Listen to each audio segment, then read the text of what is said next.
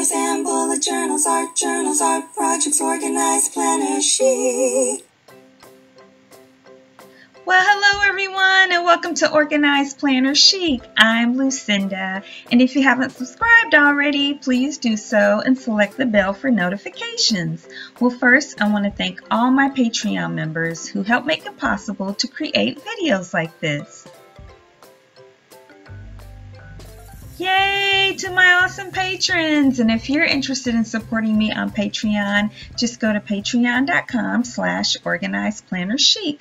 Okay, you guys, I show this junk journal, which I made in a very recent video, but I was using some elastic that I stitched on the back and a button on the front. I just pulled the elastic over the button to close it, but it's gotten too thick now. I can't do that, so I just slid a piece of ribbon through that loop. I kind of tied it around and made a loop in the back with that elastic, and I just slid the ribbon on there so that I can tie it and it can get as fat as it wants to, because I've only completed one signature so far, which I flipped through in a previous video.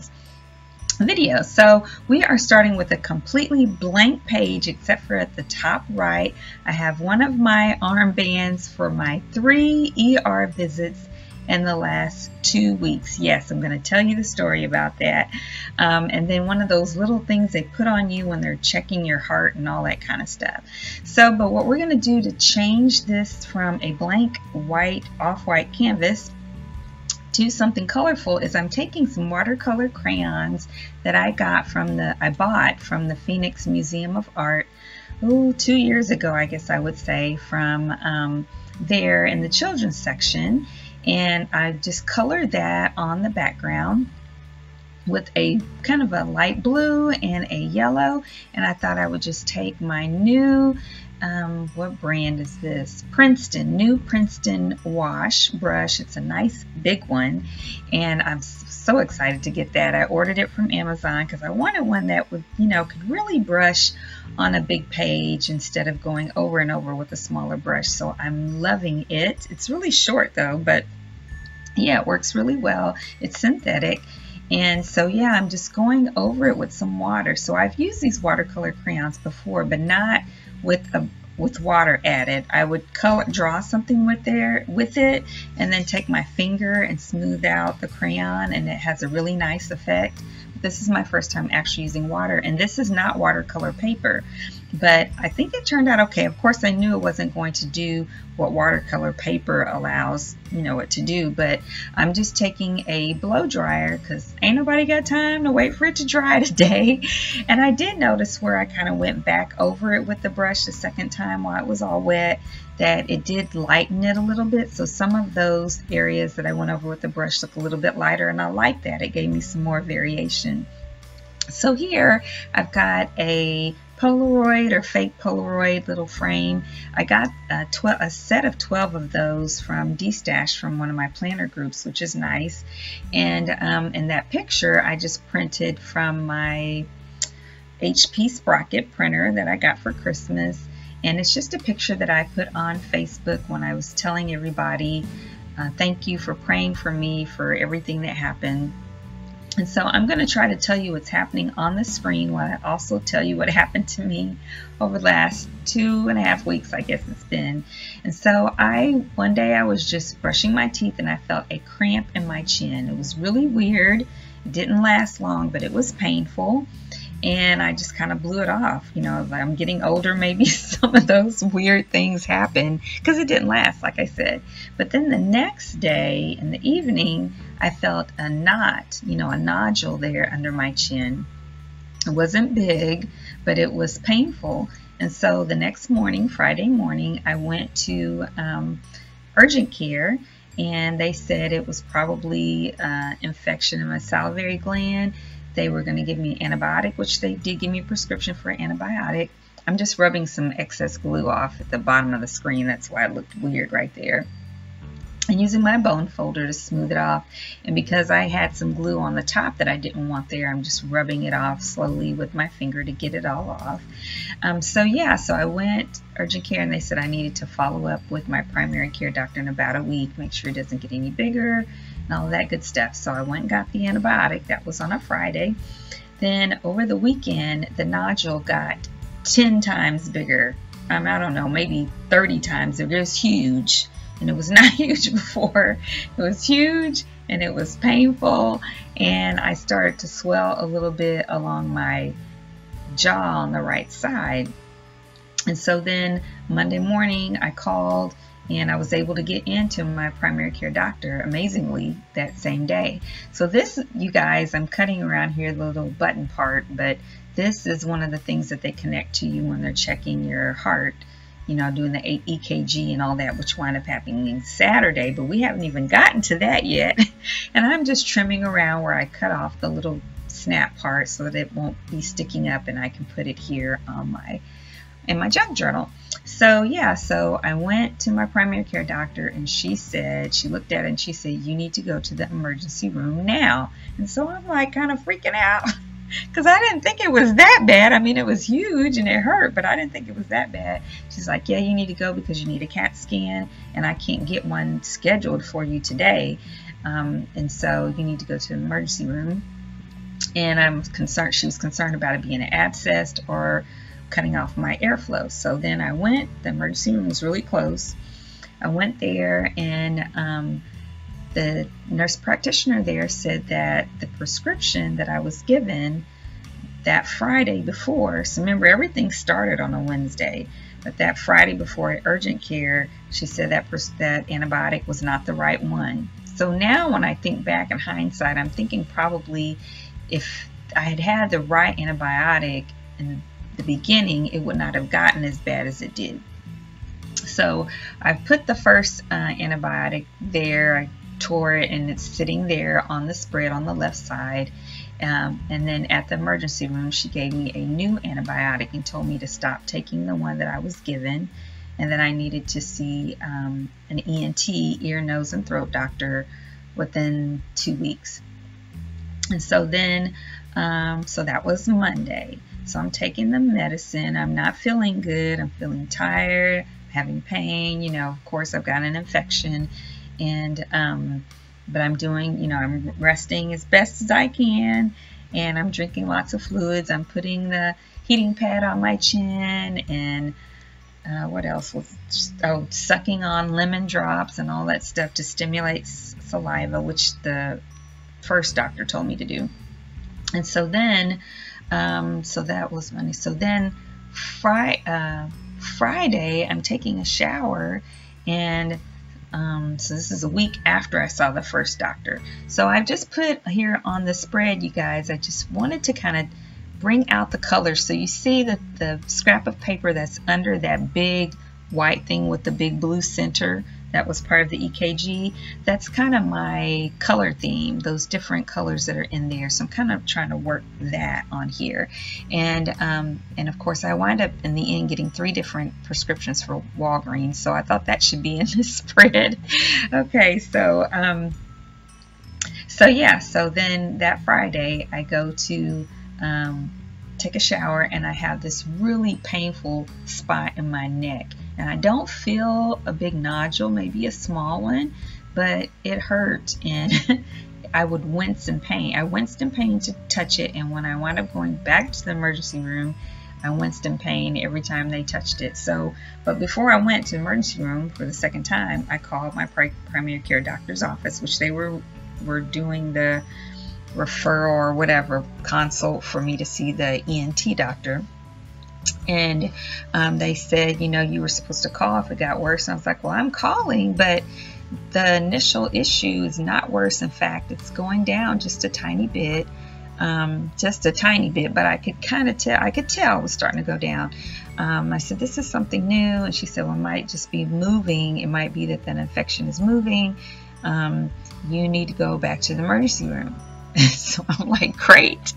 So I go back to the emergency room. They didn't want to do another CAT scan because I had just had one on Monday, and that's a lot of radiation.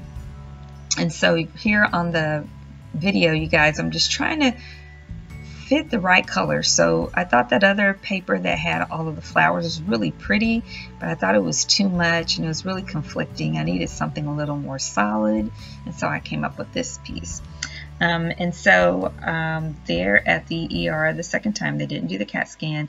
I can't take NSAIDs, so non-steroidal anti-inflammatory medicines like ibuprofen and Aleve and all that, and all the stuff they want to give you at the doctor's office in the hospital. I can't take because I have a history of peptic ulcers, and so they wanted to give me something that they thought was going to be really great for all the pain I was having, but I couldn't take it.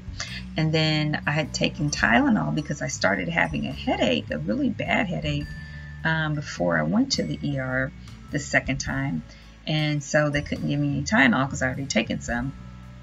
And so, which was fine, you know, I felt like I was managing the pain okay at that point, but they felt like probably what was happening was that my body was trying to fight off the infection, which is a good sign, and one of the signs of that is finding a lymph node spot of another area in that region. Best I can understand, that's having some lymph node issues, because in the first time when I went to the ER, the CAT scan results showed that I had some lymph nodes and there was inflammation around them, and they were in the area where I was having some inflammation. It was probably an infection, but I needed to follow up with an ENT. And so anyway, they decided to just watch it and make sure I was still doing the fluids and resting and all that stuff, and to call, you know, go back if there are any other issues. They gave me a referral, even though my primary care doctor was doing it for ENT. The ER, both visits gave me referrals for ENTs. And so that was that Friday, the second one. So here I found the paper here on the video that I felt like is going to be perfect to put my CAT scan results in, because I was going to use that other kind of pink paper, but it was the perfect size of paper, but not the right colors. So here we go here. All right, so that was that Friday, a week after I had seen the urgent care doctor, after the Friday after the Monday where I had gone to the ER, I went to the second ER visit. So that was that Friday. Then the next day, Saturday at like 3 in the morning, I wake up to go to the bathroom. I go to bed with a headache, but I wake up and my head is hurting so bad, and I am completely nauseated. I'm dizzy. I can't stand up. I crawled to get to the bathroom, and then I kind of used the furniture and stuff and used the counter to pull myself up, and then I couldn't stay up, and I got on the floor and I yelled out at my husband, who had to dress me. He had to call 911, dress me. The paramedics came, checked all my vitals, which they said were good, except for my heart rate was pretty fast for me to be lying down on the floor. They had to carry me down the stairs, those gentlemen, in a blanket to put me in the car. My husband took me to the ER. And long story short there, apparently I was dehydrated and dizzy, but my checkout papers don't say anything about the nausea, but the nausea was the absolute worst part. And so I'm just taping this in with some washi tape, you guys, so that I can make it a flip, or like a little booklet sort of. And so they told me that, well, they gave me morphine for the pain, and then they said that, what did they say? Gosh, I'm losing my train of thought. Oh, they gave me a prescription for some nausea medication. I don't know what anti-nausea medication they gave me in the hospital, but they gave me a prescription for after I got out, and told me to completely rest until I was 100% clear of the infection. And so then, the next day I slept almost all day in and out of consciousness because of that morphine. But then my head was just hurting, and then that Sunday I could not sleep because it was this weird pain, like almost a squeezing, stinging pain. And so then a couple of days, I think, into it, and it was like a 3-day prescription fast pack, I realized, I read that on the bottle, may cause headache. I stopped taking it and I started going back to my ginger tea, just a lot of it that I normally would use for digestion, and it helped to ease it. And so today, all that started like on the 5th or something of March, and today, which is the 19th or 20th, is the first day that I feel completely normal, like myself. But I still have a nodule, and I have an appointment on Monday to go see the ENT. It's way smaller now. And yeah, you guys, so I realized that I did not do a flip through of this. Well, there's not really a flip through, but looking at the spread without all the junk in the background. But all I'm doing is adding the summary of everything I just told you guys that I posted on Facebook, and then that will complete it. Thank you so much for watching today's video. I hope you enjoyed it. If so, please give it a thumbs up and subscribe.